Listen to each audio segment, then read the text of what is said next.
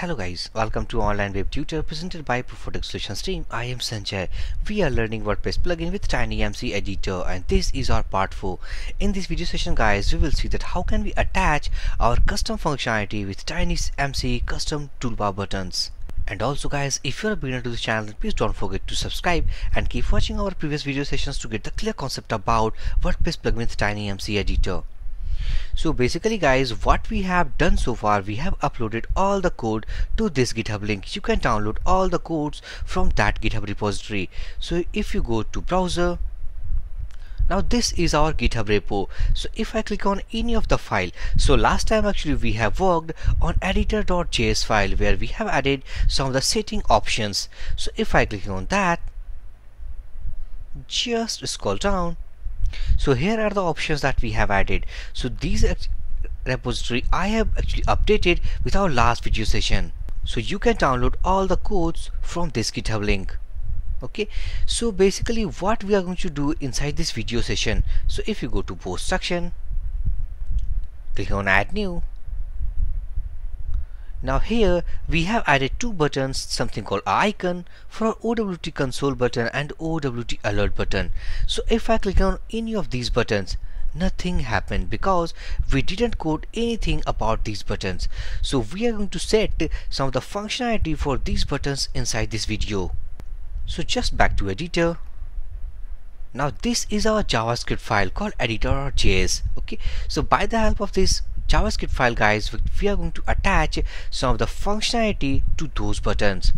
So let's say that this is our editor console button. So we are going to attach some of the basic functionality to this button. Okay, so let's say that we are going to attach a property called onClick. Means what happens when we click on that button. So onClick, let's say onClick. Here is a function. Inside this function we have to write some code. So let's say that console.log or let's say alert.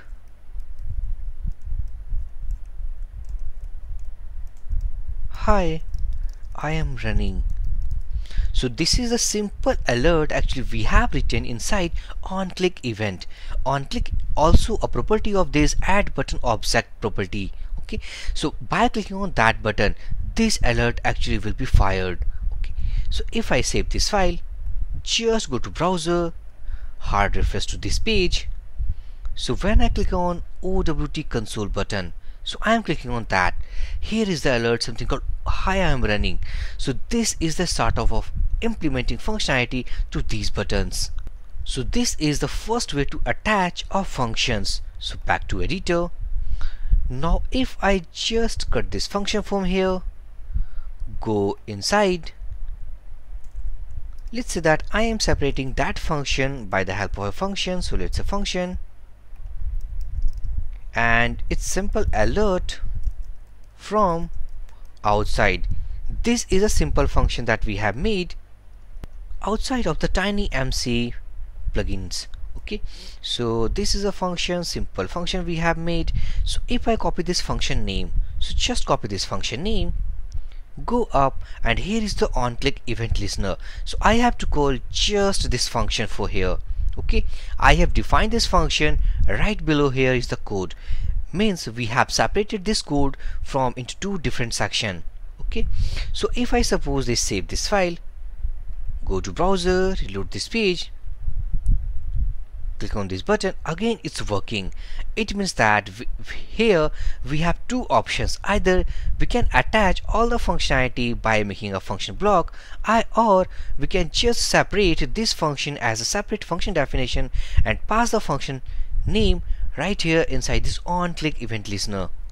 So this is all about by the help of onClick property. So what we have next?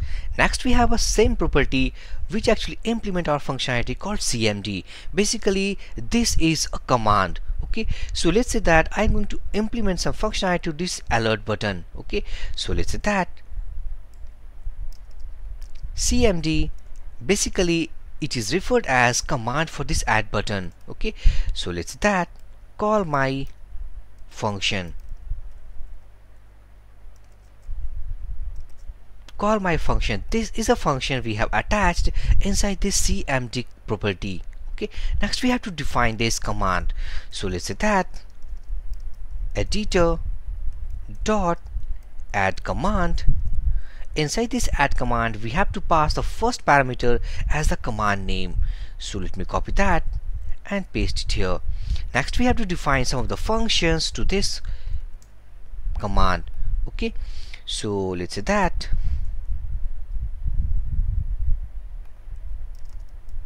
alert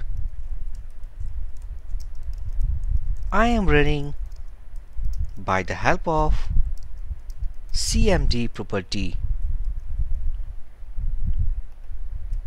So this is a simple alert, guys, we have implemented inside this add command method, in which this is the command and here is the command we have passed inside CMD property of add button.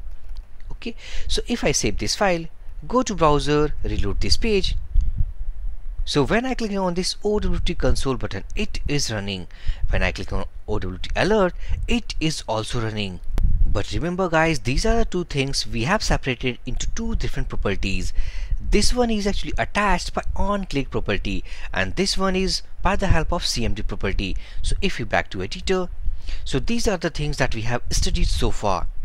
So next what we want, when we click on editor alert button, we want to open a pop-up manager, a pop-up window for that button. Okay, so if I just back to folder structure, why not actually we will make a separate button for that.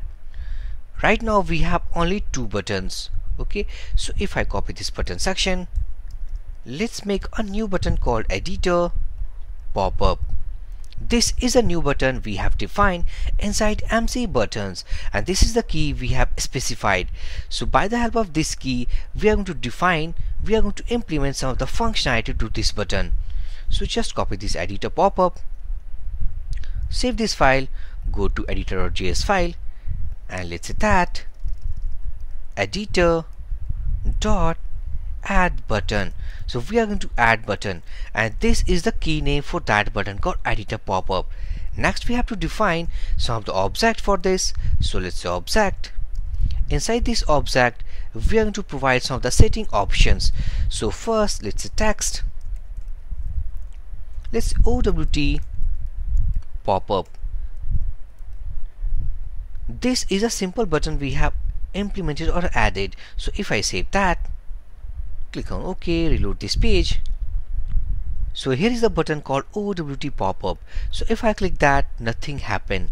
Okay, so let's say that we are going to open a pop-up. So I am going to provide some of the commands for that. So CMD, let's say that OWT open pop-up. Okay, so this is the command. So basically we have to define this command. So editor dot add command. Inside this add command, first property that we have to pass something called OWT open pop-up. This is the parameter. Right here in the second parameter we have to define this command by the help of anonymous function. So let's say function. Inside this function, guys, we are going to open a pop-up. So let's say that editor dot window manager dot open. Okay, so inside this open we have to pass some of the parameters to this window. So right here we are going to attach some of the simple property to this window. So let's say that first of all let's say title. So simple model. Next I'm going to define some of the height and width for this window. So let's say height something called 400 and let's say width something called let's say 500. So if I save that, just go to browser, reload this page. So now what happens actually when we click on this button?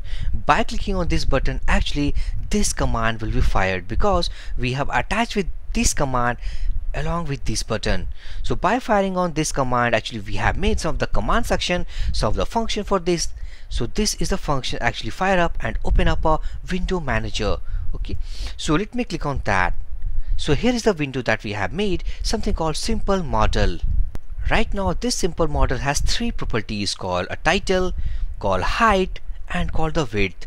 Okay, so there is no content inside this model because we haven't passed any content for this model. So in the next video session guys, we will discuss about that how can we pass some of the comments, some of the content, some of the inputs to this window manager, as well as we will discuss about how can we add some of the text inside this editor by clicking on these buttons, because this is a basic setup of that how can we set our custom functionality along with our custom TinyMCE toolbar buttons. Let's make a summary before closing this video. So what we have done so far, we have many ways to actually to attach our custom functionality with these buttons. First, either actually we can attach our on-click property by the help of this on-click property. Either we can make a function here, or we can just separate by making a function into different section and by passing this name. In the second way, we have seen that how can we use of CMD property. On specifying CMD property, we have to define this command by using add command method. Also, we have seen that if you want to open any window after clicking any of the button, so here we have to open called editor.windowmanager.open. So these are the things guys that actually we have studied inside this video session. In the next video session guys, we will discuss about that how can we add more functionality on these buttons along with these settings. So if you have any doubt in this video session guys, then please drop your comment. I will give my reply as soon as possible. So for this video session guys, thank you for watching. Have a great day.